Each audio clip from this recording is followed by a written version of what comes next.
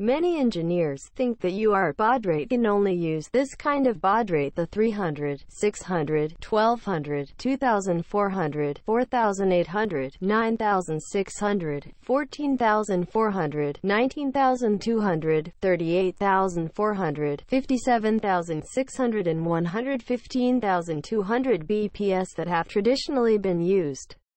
So, for example, consider a board that uses a clock of 32,768 Hz. Calculating the UART baud rate for each MCU will be different, but if you calculate the traditional UART baud rate at 32,768 Hz clock, there is no baud rate available without error.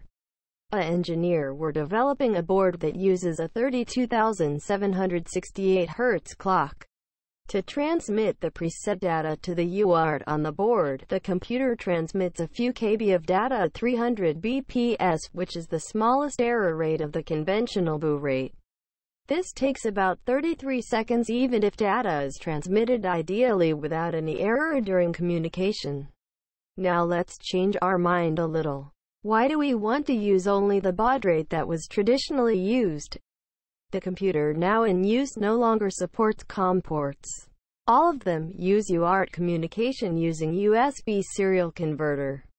I use the FT2232D in my case, so I will explain it based on this, but I think other FTDI chipsets and similar kinds of chipsets will work without problems. The FT2232D supports transfer rates from 300 bps to 3 million bps. The FT2232D internally uses 3 million Hz as the reference clock. And divisor uses N+0, N+0.125, N+0.25, N+0.375, N+0.5, N+0.625, N+0.75, N+0.875, and N is 16,384 from 2. For example, for a calculation of 115,200 bps, dividing 3 million by 115,200 equals 26,041. The divisor value of 26.041 is a value between 26 plus 0 and 26 plus 0.125, which is closer to 26 plus 0, so 26 is used as the divisor. Dividing 3 million by 26 equals 115,384.6 bps is within plus or minus 3% range, so there is no problem with 115,200 bps UART communication. That is, baud rate simply means the time required to output one bit when UART communication is performed. No matter what baud rate is used for UART communication.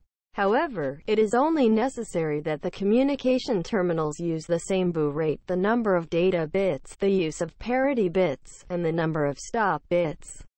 You can simply test UART communication between the computer and the MCU. Connect the USB serial converter to your computer and run the serial terminal program, which allows you to enter any baud rate. Connect the MCU and computer to a USB serial converter. Set the data bits, stop bits, and parity bits and test them by changing them to various baud rate values. In my case, I have not tested for all baud rate, and a simulation result of plus or minus 3% error occurs partially from above 773,196 B. An RS-232 level USB serial converter includes TTL RS-232 level converter. Most RS-232 TTL level converter chipset does not support 500,000 bps or 1 million bps. I hope this helps your project.